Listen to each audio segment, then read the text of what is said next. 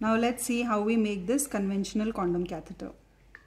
So the items we need to make this conventional Foley's catheter is a 24 French Foley's catheter, 50 ml of syringe, silk thread, a condom, a clamp, and normal saline for installation. So we're going to take this condom and roll it over the Foley's tip, and we're going to secure this with a silk thread.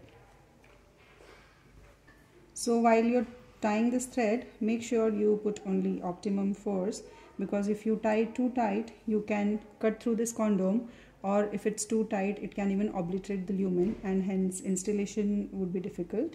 Also, if you tie it very loose, then there are chances that it might leak from here.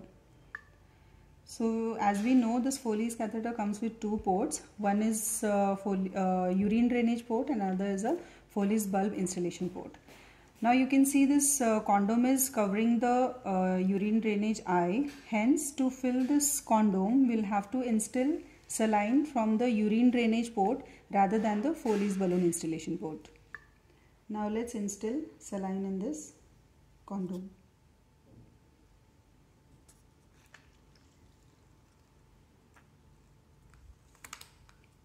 Herein you will need an assistant who fills the syringe and gives it to you. So by the time you are installing this 50 ml, they are ready with another 50 ml syringe loaded. So this is how you instill the saline as much required to create the tamponade. And what's different from Bakri balloon is that in the end you need to clamp this, because we are using the drainage port. Hence, if you don't clamp it, this instilled saline is going to leak. Now you've seen how easy was this to make this condom catheter, and it hardly took 2 to 3 minutes to assemble these things together. And the items that we use to make this condom catheter hardly cost around 100 to 200 rupee.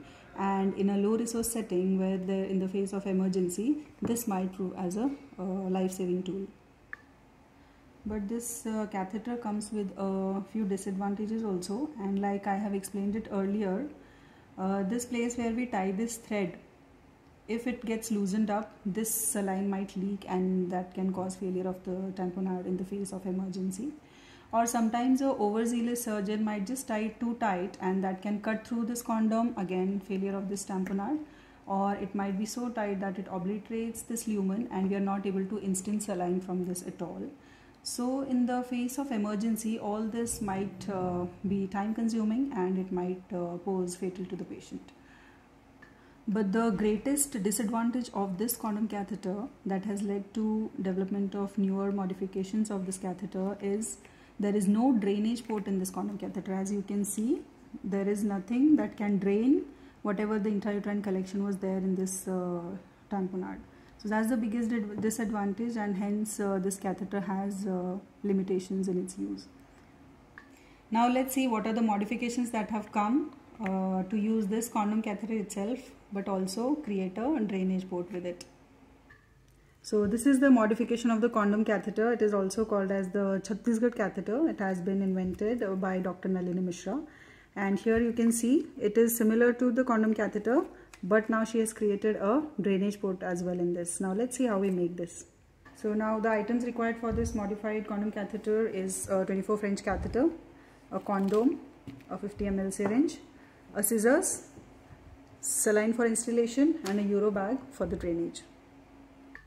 So the aim here is to have two ports. First is one for drainage and the other port we need for installation of the balloon. So now we have one port already. Now let's see how we create the second port. For this, you take a syringe, fill it with air, and inflate the Foley's balloon first. So you saw we have inflated this Foley's balloon. Now what we do is we try to rupture this balloon. Okay. So once you burst this balloon, evert the edges of this wall, the balloon wall, and here you can see the eye is exposed. Now we have two eyes. Now let's see how we use this to create the drainage port and here for installation.